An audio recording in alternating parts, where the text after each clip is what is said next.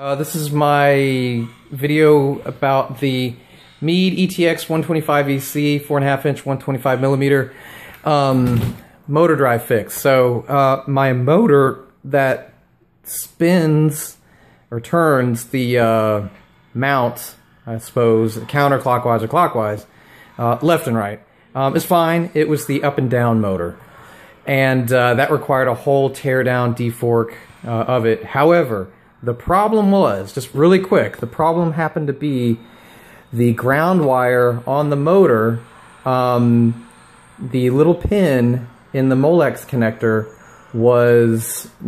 didn't have any continuity. So what I did was I clipped it off and I replaced it with a new Molex connector and resoldered some pins in there. Now you can take this off and you can see that it's just two pins right there. If you don't have Molex connectors, you could just simply solder these two wires on here. The bottom wire, sorry, this one here, furthest to the edge is going to be your ground. So that's going to be where the black wire goes. And then your red wire is up top. Anyhow, that was all it took. Unforking the telescope is probably the hardest part. All this other stuff coming out is not hard at all. Just a few bolts and it sort of slides out, falls apart. It's okay. It's a little scary, but don't worry.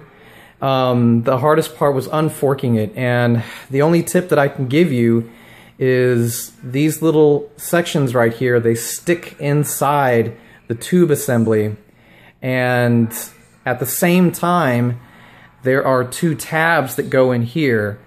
And if you have a buddy to help you, it's going to be a lot easier. Otherwise, what I did was I shoved a screwdriver in here to pry it loose, and at the same time just pulling down on this piece here. And here are these tabs that I'm talking about. These two tabs will stick up in here, and they are stuck. And there is little to no room to get this off. It's very, very difficult. Be careful, and if you can, get a friend to work with you on this, because you don't want to snap these tabs off. If you make it loose, then you'll lose a lot of precision with this really, really good telescope. So just be careful. But otherwise, unforking it is it's a beast. This is what you end up having inside. Here's a bearing, just like a regular old skateboard wheel bearing here. What you want to do is you can pull that off. This little gear here, you want the threads, sorry, you want the teeth. You want the teeth to have a little bit of grease on them, but you don't want the sides of it to have grease. You want this to be dry here, and you want it to be dry on the bottom, because that's going to make a good firm grip onto, right now it's not firm, right? You can spin it around. But once you tighten this thing down, the bearing and everything will push against it, and these teeth will actually control the arm right here. This arm spins freely. Here's your motor arm. Pulling out all the gears was not that hard at all.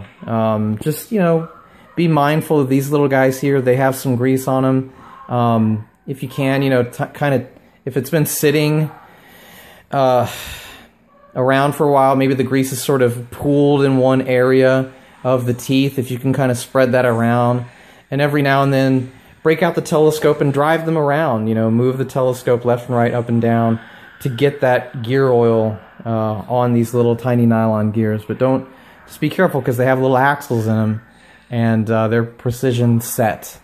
I guess that's it, but